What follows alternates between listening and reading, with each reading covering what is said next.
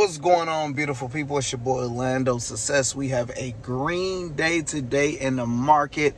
We don't get too many of these, so we might as well enjoy it while we can. So let's enjoy it as a team, as a family, by pressing that like button, pressing that subscribe button. I'm working on getting to 20,000 subscribers. So let's first hit 19,000.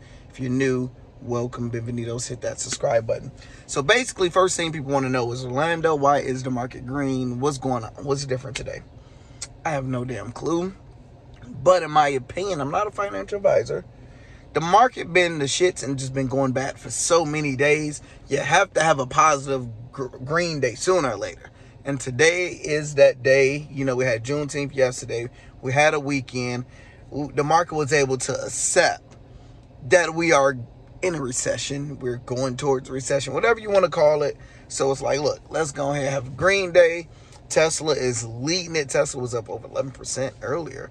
They well over $700. I know Elon Musk, I think, did an interview because Volkswagen, they got like a chart and it's comparing them with Volkswagen, and they're like, look, Volkswagen is going to be right here in 2024. They're going to be ahead of y'all. And Elon Musk like, look, we don't pay attention to the competition because we are the competition.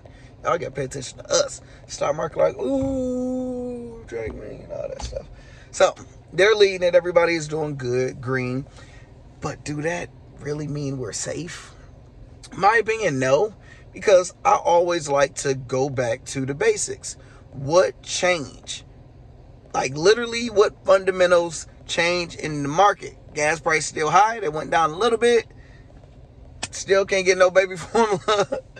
You know, housing market, I seen an article, housing market dropped fourth straight month. Like, we don't see any good positive stuff going on. So when you see a scenario like that, that means it's perfect time to start swing trading. Swing trading, so all the people that was buying in low on the low side, I will sell, not today. Hopefully you get another green day tomorrow. And then that third day, that's when I'll probably sell before a crazy earnings. So I would do the research and see like what earnings report is going to come out, or some news can happen, because you got to think with this market, we can go down 1,000 points in literally one day. So earning report could come and just completely smash all of that. So yeah, I wouldn't be too, crazy or optimistic in it. We starting in the Patreon today. I'm going to do a video talking about the 10 stocks that I'm going to invest in, and the reason why I'm going to do it. If y'all are interested in that, just click the link in the bio or top ping to the top of the comments and all that type of stuff.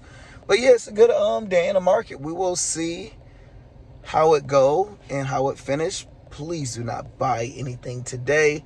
New investors, I know you guys are excited, and I know some of you guys are mad, like, oh my gosh, I wanted to buy so-and-so when it was down here, and we might hit the bottom, and now let me buy before it go to the moon, and you're going to buy, and the shit going to go back down, you're going to lose some more money. Only buy on the red days right now. I wouldn't buy it all today. You just have to take that L. You got to sit back and just, mad at yourself. You missed out. It's a learning lesson, but y'all will be okay. Hit that like button, hit that subscribe button. Talk to y'all later.